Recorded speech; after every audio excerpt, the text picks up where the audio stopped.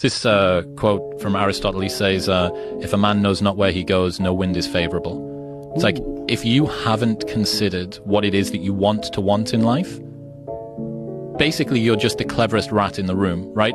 Your desires are determined by the confused chemical signals of your body and the way you've dealt with past trauma and social norms and paths of least resistance, all of these things.